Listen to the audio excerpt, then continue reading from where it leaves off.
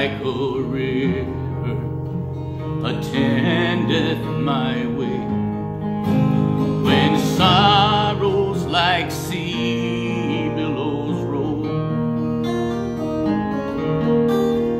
whatever my lot thou hast taught me to say, it is well with my soul. It is well with my soul. With my soul, It is well with my soul. though Satan should buffet, though trials should come, let this blessed assurance control, that Christ hath regarded my helpless estate, and hath shed his own blood for my soul. It is well with my soul. With my soul. It is well with my soul. My sin, oh, the bliss of this glorious thought. My sin, not in part, but the whole, is nailed to the cross, and I bear it no more. Praise the Lord, praise the Lord, oh my soul. It is well with my soul. With my soul, it is well with my soul. And Lord, haste the day when the face shall be sight, the clouds be rolled back as a scroll, The drums shall resound, and the Lord shall descend. Even so, it is well with my soul. it is well with my soul. with my soul. It is well with my soul. It is well with my soul. With my soul. It is well with my soul.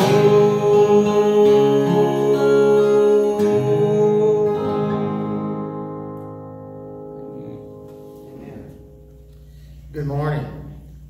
Just want to welcome everyone to our service this morning. This is completely different than what we did. Mike will touch on in a few minutes how we got to this, but we want to be able to share as much as we could with our Chapel Hill family.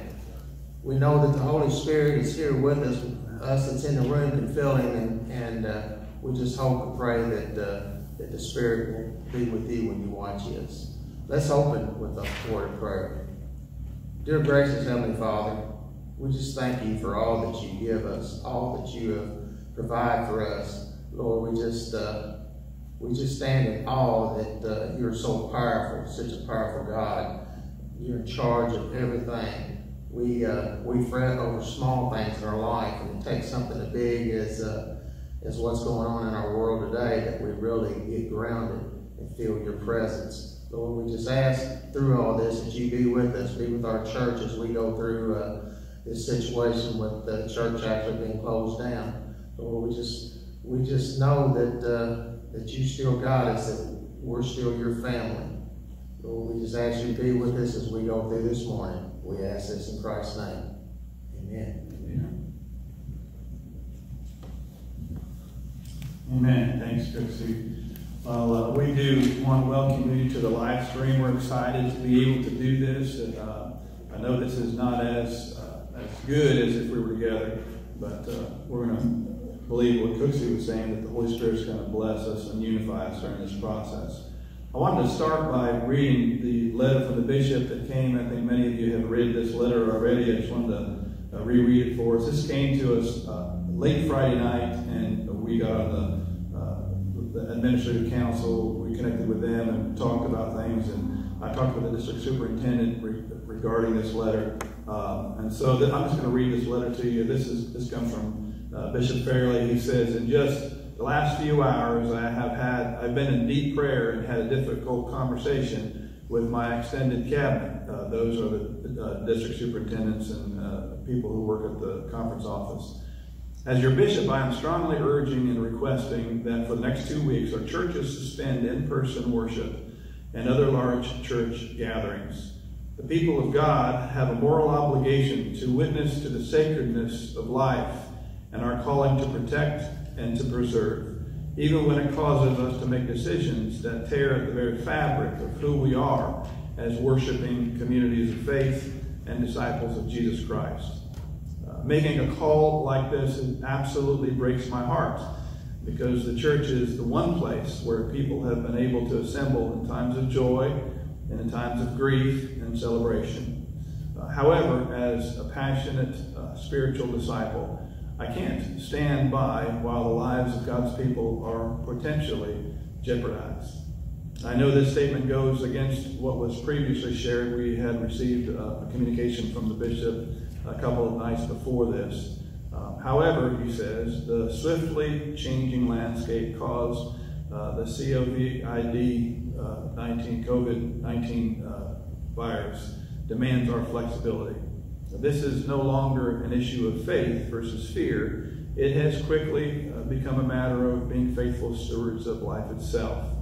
This virus has the capability of overwhelming our healthcare system, putting the most vulnerable among us at risk.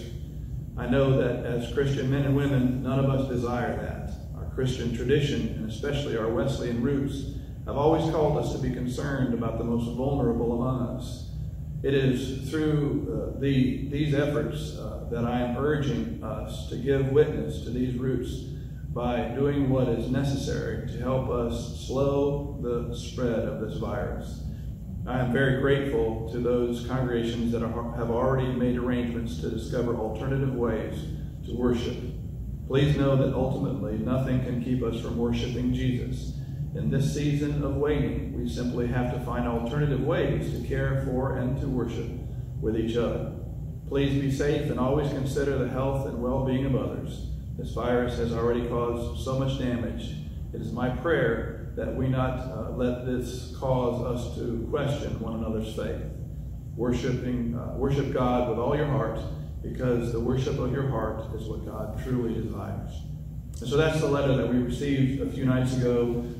We met via email with the administrative council, talked with the district superintendent for clarification, and was instructed that indeed they're asking us, urging us to close our offices. So what's going to happen is we're going to close the church office for the next couple of weeks.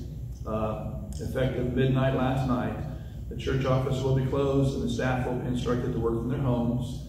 This shutdown includes all worship gatherings, small group meetings, and reserved activities. We will be live streaming. This morning there was a glitch in the live stream. Some of you probably tuned in. This is actually recorded and we're going to post it as soon as we possibly can. But we will be live streaming during the 9:30 hour on Sunday mornings, and we'll archive the stream so that whenever you want to watch it, it'll be available to you. I believe you'll find more information about what we're doing on Facebook and on our website, which is www.church.org. So use those references for informational purposes. I will say this, this is one of our great concerns during this period of time. that we will be receiving offerings via electronic giving and through the mail. If our giving, and this is one of the concerns of the leadership of the church, if giving starts to wane, if it starts to decrease, then we will probably be forced to lay off staff because of that. We don't really want to do that, but we may actually start to do that. I will say this, and I'll make this commitment: if giving starts to fall off and we have to make decisions about layoffs and things like that, I will, before we do that, I will forego my salary, and then we'll see where we can go from there. But this morning I've asked Denise, she's our treasurer, and I've asked her to kind of explain how online giving works and mailing in your checks. And if we can do that, we want to be faithful. I just want to remind you that during this time, Sherry and I will continue to be tithing. It won't stop us from tithing, and we encourage you to do the same. So I'm going to ask Denise to share as well. Good morning. I wanted to take this opportunity to share some information about our online giving system, Vanco, for those of you that are not familiar with it or have not used it. If you go to our webpage, church.org, in the upper left-hand corner, you will see a 3-lined menu bar. If you click on this, it will drop down a list of areas that you can look at to see more information about our church. One of those is marked Give. If you click the Give button, it will take you to a page titled Online Giving. In the middle of this page, you will see a black button with white writing that says Give Online. If you click this button, it will take you directly to Chapel Hill's Vanco page and take you through a list of steps to either set up a one-time gift or a recurring gift if that's what you wish. Also on this page, it will give you the opportunity to designate your funds to either general or building.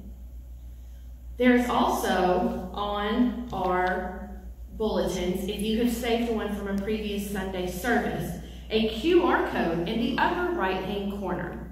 If you have a smartphone and place your camera over this QR code, it will bring up a link directly to that same Vanco page for Chapel Hill and take you through the exact same steps to set up a gift. As always, if you're not comfortable with online giving and you would rather mail a check, we will be having people check the mail at Chapel Hill daily so that your check will be safe and secure if you choose to send that in. As always, if you want to designate that gift for something specific, we ask that you write that in the memo line. If not, we will assume that that is for the general fund and the general use of the church. Just want to say thank you for your gifts and thank you for giving back a portion of what God has blessed you with.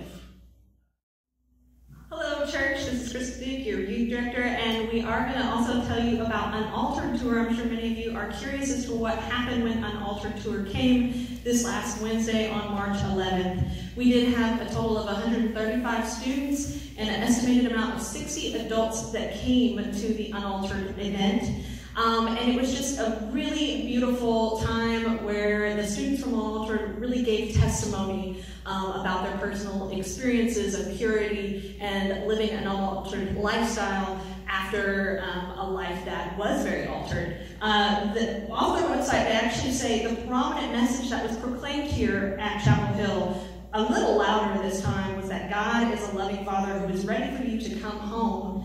God knows your true worth and loves you. And during the time of altar call, there was actually 23 ladies that rededicated their life to Christ and one young gentleman who gave his life to Christ for the very first time. So that is a big praise. And they asked them a question at the altar here. They asked them, who is Jesus to you? And these are just a few things of many things that they listed. And you can actually check our Facebook page for some of the other details about what they said and pictures for it as well if you're curious as to how it turned out. But some of their answers were, Jesus saved me. He made me who I am today. I know I will always be loved by him. When I am feeling lost, I can turn to him. God reminded me that he made me for myself and not for others what they want me to be. And the last one that I really liked was Jesus allowed me to change and start new. So we were very pleased from the Unaltered event, and it was a beautiful night where families got to learn how to better communicate with their students. Good morning. My name is Nancy Bennett, and I am the chair of the worship team. I just wanted to give you a message about what we are changing up a little bit this year. We have normally in the past for Easter have had the opportunity for you to buy a lily and make that in memory of or in honor of someone special in your life. This year, with all the devastation that has gone on in the Nashville area, and in particular, there is a church called the East End United Methodist Church that was just drastically damaged, their building, and it's going to take quite some time and quite a bit of financial need for them to get things kind of back together for them. And as a matter of fact, last Sunday in their dedication for God, they have set up a tent in their parking lot, and that's where they're holding church. So we are asking that instead of us buying lilies this year, that we are actually going to take that money that you would donate in memory of someone and dedicate that. We are going to take that money and send that to the church in Nashville, and to try to help offset some of their costs that are going to be coming up. Insurance just doesn't always take care of all those things. So we're going to have inserts in the bulletin, so when we are actually meeting in the building, there will be inserts for you to fill out in memory of, in honor of, and how you would want that marked and how much. But if you would like to go ahead and get that done ahead of time, you can mail that in, and just make sure that when you put in your check that you put in the memo that it is for the Easter donation, and we'll make sure that that gets sent to the church down in Nashville. Thank you. All right. Thank you, Nancy, for that. That church was, I heard the tornado was headed toward the town. Did you hear this? It blocked the house. It blocked the house. The church was in the way and saved the house that would have been devastated. Yeah, there's a family with young children, and it actually blocked their house. Family with young children in that house. Wow. And I love that story, and I love what we're doing with our Easter lily donations this year. I love that story about the church, because that's really what the church does. The church is here to protect the surrounding community, and that's kind of why we're doing what we're doing. A lot of people are maybe critical about closing churches and things like that, but when the church closes in love for and protection of some of our people, I just see that is really why we're here. I wanted to read a couple of letters from the Apostle Paul and his frustrations.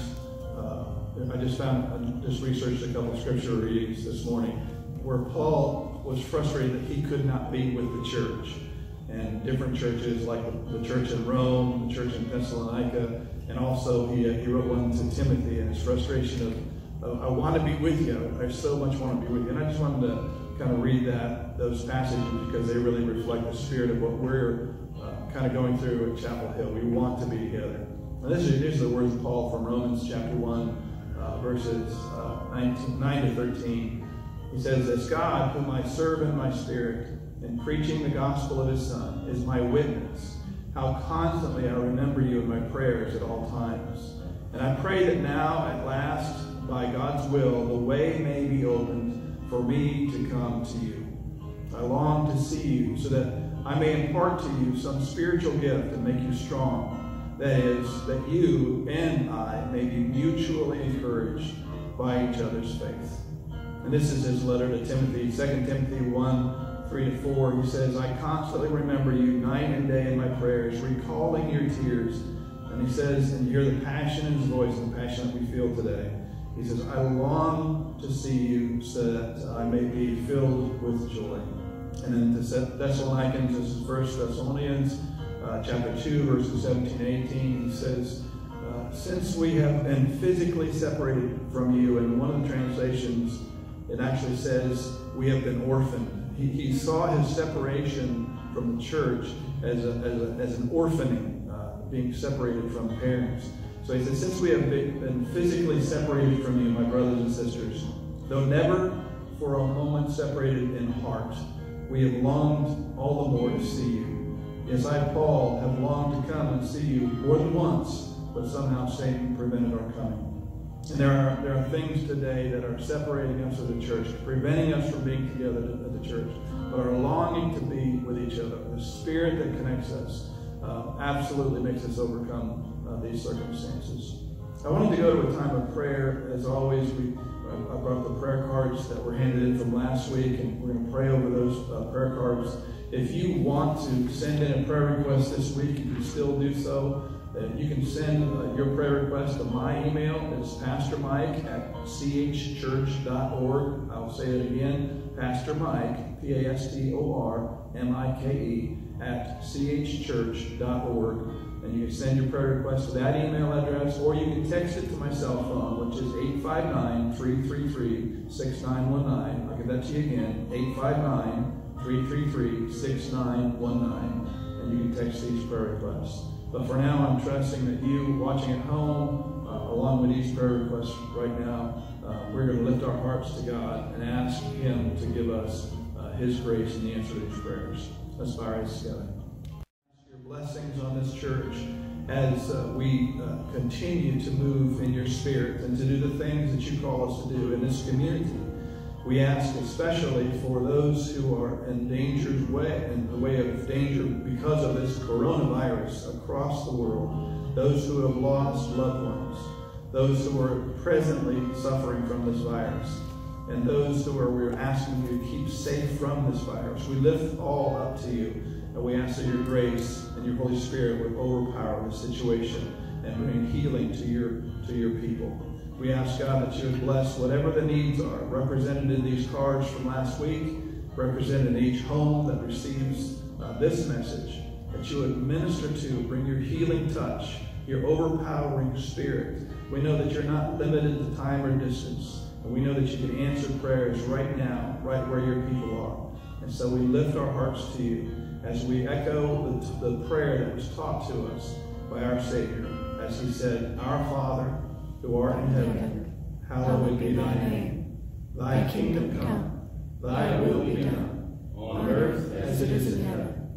Give us this day our daily bread, and forgive us our trespasses, as we forgive those who trespass against us. And lead us not into temptation, but deliver us from evil. For thine is the kingdom, and the power, and the glory forever. Amen." Good morning, Chapel Hill.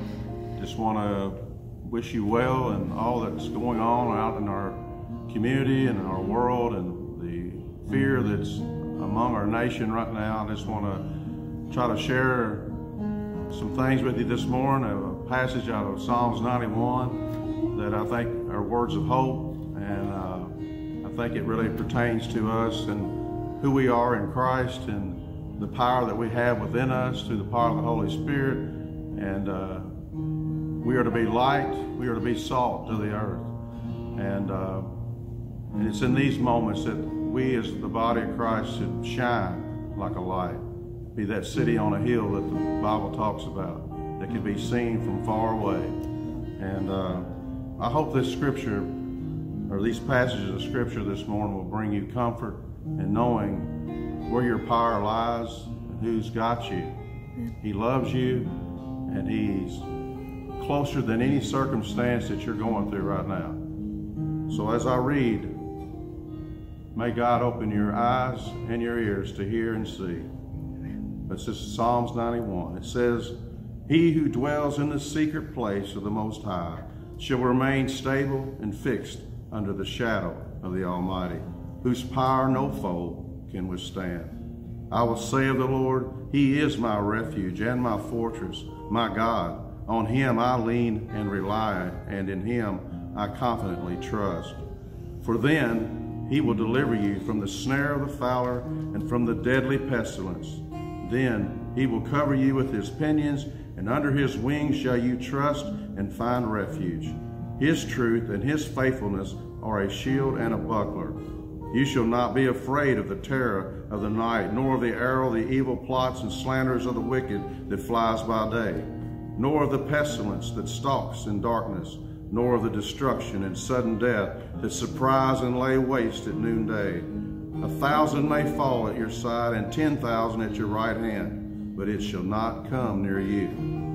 Only a spectator shall you be, yourself inaccessible in the secret place of the Most High, as you witness the reward of the wicked. Because you have made the Lord your refuge, and the Most High your dwelling place, there shall no evil befall you, nor any plague or calamity come near your tent. For he will give his angels a special charge over you, to accompany and defend and preserve you in all your ways of obedience and service. They shall bear you up on their hands, lest you dash your foot against a stone. You shall tread upon the lion and adder. The young lion and the serpent shall you trample underfoot, because he has set his love upon me. Therefore will I deliver him. I will set him on high, because he knows and understands my name, and he has a personal knowledge of my mercy, love, and kindness, and he trusts and relies on me, knowing I will never forsake him. No, never. He shall call upon me, and I will answer him. I will be with him in trouble. I will deliver him and honor him. With long life will I satisfy him and show him my salvation. Take heed to those words, family. We are the body of Christ, and he's empowered us to overcome many things. He did not give us a spirit of fear, but of power, love, and a sound mind. So may you feed upon that scripture. I encourage you to go read that today and meditate on that and let God speak to you through that. Just remember whose you are. You belong to him. You're a child of the King.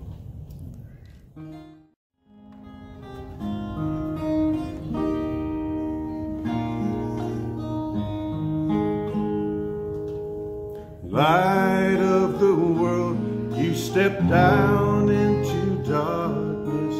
Open my eyes, let me see beauty that made this heart adore you. Hope of a life spent with you. So here I am to worship. Here I am to bow down. Here I am to say that you're my God. You're altogether lovely, altogether worthy, altogether wonderful to me.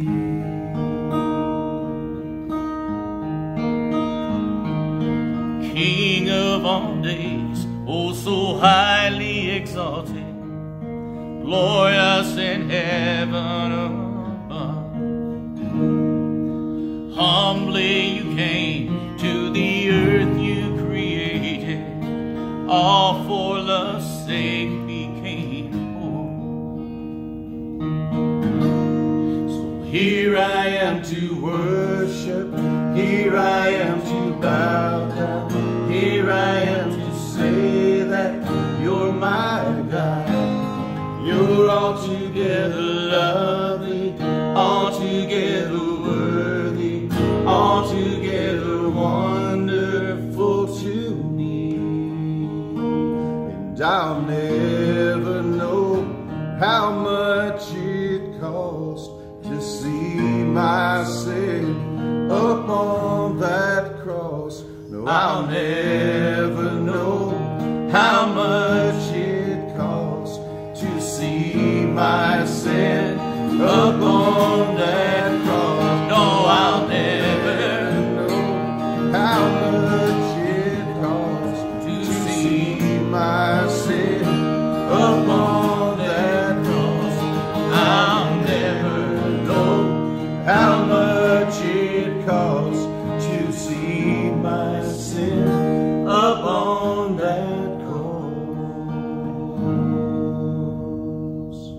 So here I am to worship, here I am to bow down, here I am to say that you're my God.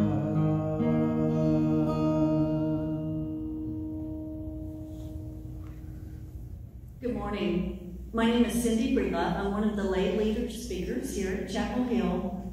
And I wanted to share a message with you this morning because when Pastor Mike contacted me Friday evening, I began praying for God's guidance and words to help us to understand as we experience this national epidemic in our own country.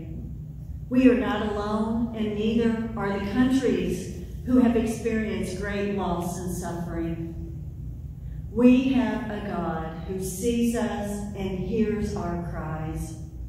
As I sat quietly with God, I asked why. Why this virus?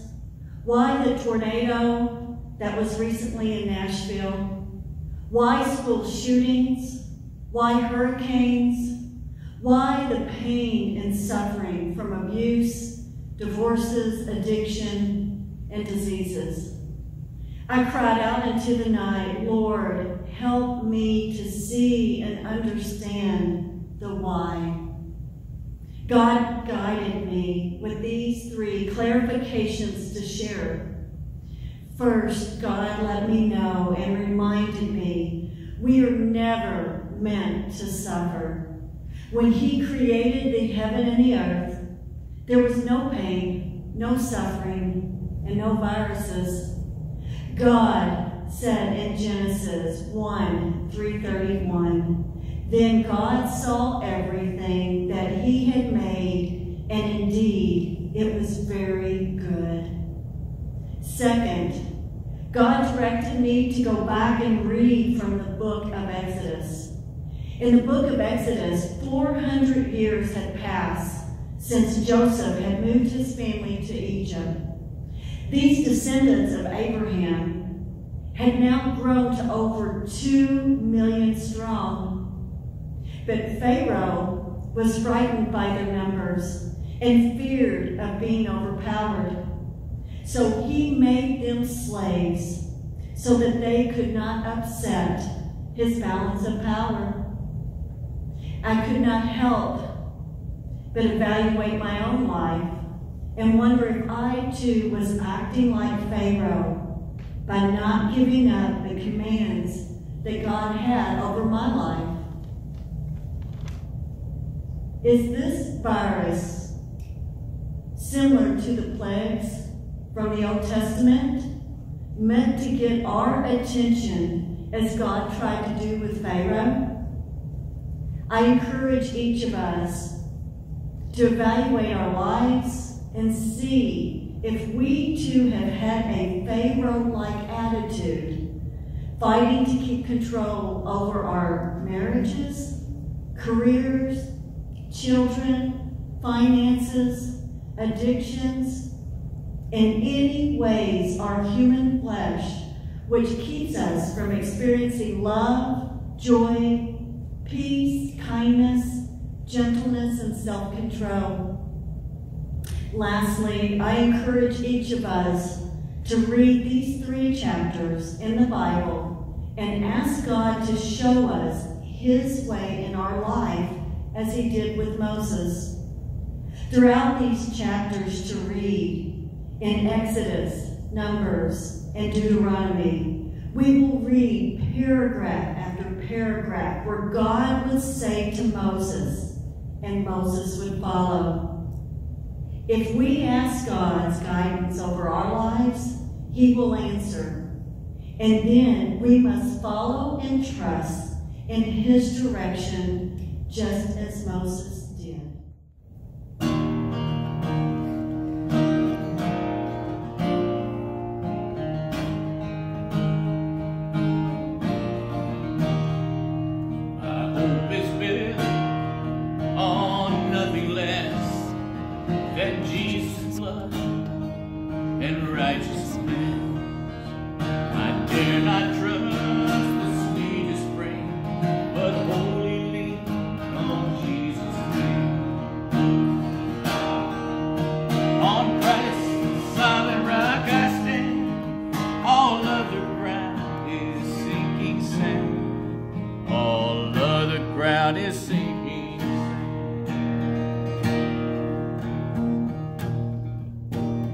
Darkness veils His lovely face.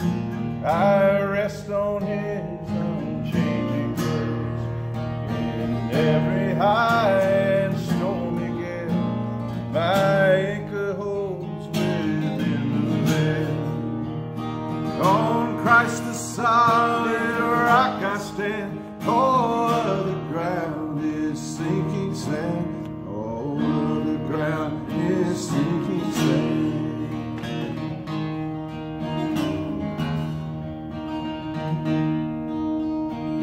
His covenant, His blood, support me in the overwhelming flood. When all around my soul gives way, He then is on my hope and stay. On Christ's solid rock I stand, all of the ground is sinking sand. All of the ground is sinking sand.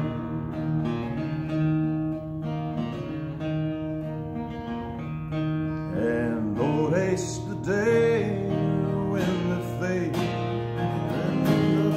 shall be sight.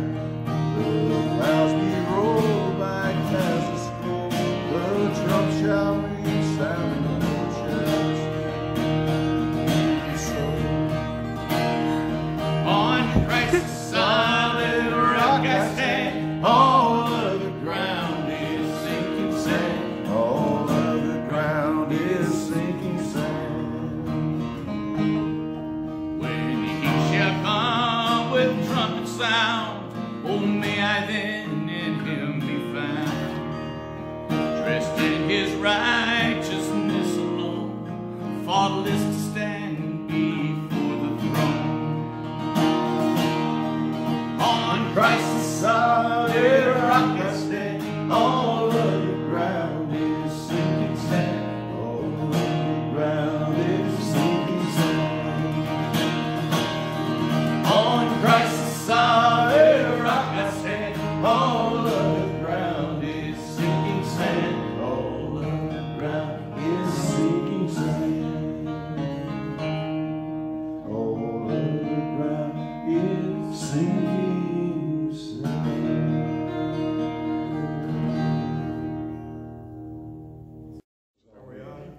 All right, so yeah, Lord Hates Today, right? That's from It Is Well With My Soul. It is, yeah. And you sang it too on Christ the Solid Rock. Yeah. Very well done. How did you come up trend. with that? How did you come up with that? He really did a heck of a job. God thing. He wanted to redo that, but we thought, no, your face was classic. We want your face.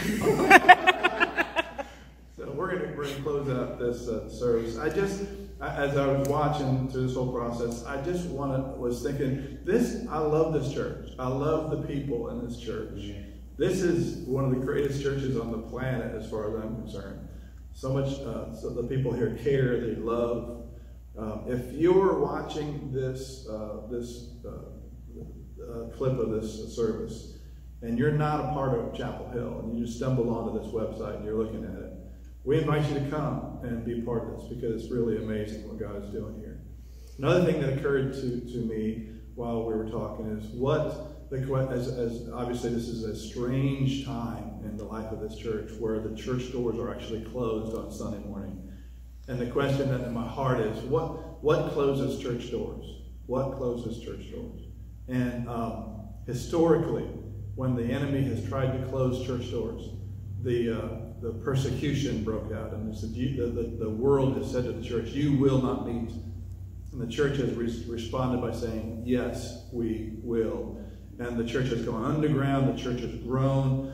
In times of suppression, the church just explodes in growth. But this time is different. This time is a time when the church is saying of itself, we do not want to harm the most vulnerable of our membership. And it's an odd time when the church voluntarily says, we will close our doors because we love our people. And that's a wonderful thing. I think it's a wonderful motivation. So with that in our hearts, we long to see you again. We want to be together again. We will soon be together again. The phrase is, though apart from each other, we're still a part of each other, and we will be together soon. So I'm going to close this time of worship with a prayer as we bow our heads together. Father, thank you for your love for us, and thank you for the love that you have shed in our hearts for each other. Even as we do this distant from each other, I still sense the love that we have as Christians, brothers and sisters in Christ, for each other. I pray that you bless every one of us, keep us safe and in your love, and help us to continue to serve one another in love. And we thank you for what you'll do. In Jesus' name, amen. He shall come with trumpet